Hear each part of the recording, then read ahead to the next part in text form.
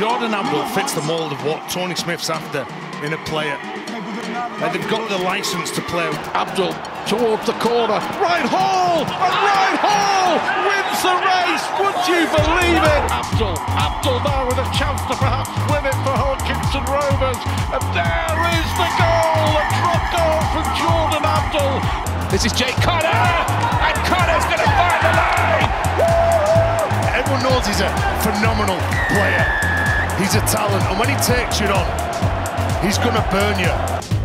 Sneed now, Sneed, Connor quickly on, and Swift has a run-in for a try for Hull FC. And what a perfect finish, perfect ball from Connor. Sneed hoists the kick, except it's Connor who claims it and provides it for Mahe Fanua.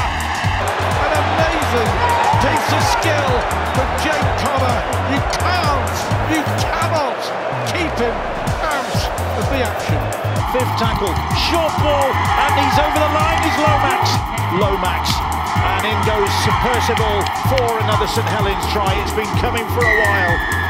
And again, that crisp St Helens handling, just leaving Hull FC clutching at shadows. Well, he's a dual threat. He's a great ball player, but he's also a great runner, so he's tough for defences to work out what he's going to do. And can Sam Tompkins engineer an opening? Tompkins weaving his way through, looking to get to the line. He's over and gets the pass away, and they do get the first try of the game, and Matt Whitley was right there. Brilliant kick from Josh Drinkwater. Gets its reward in the shape of a try for Sam Tompkins. On by Drinkwater, and Tompkins a little step, another step from Tompkins, and Tompkins, magnificent! Magnifique! From Sam Tompkins under the noses of the Saints supporters. Widdop, King now, and Toby King accelerates away.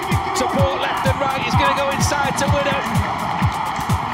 Fantastic try again from the Warrington Wolves. Widdop over the top. It's a spectacular finish in the corner. Widdop breaking up the middle, aiming for underneath the post, gets his second try of the game. Hat-trick last time out, 2 tries tonight for Gareth Widdop.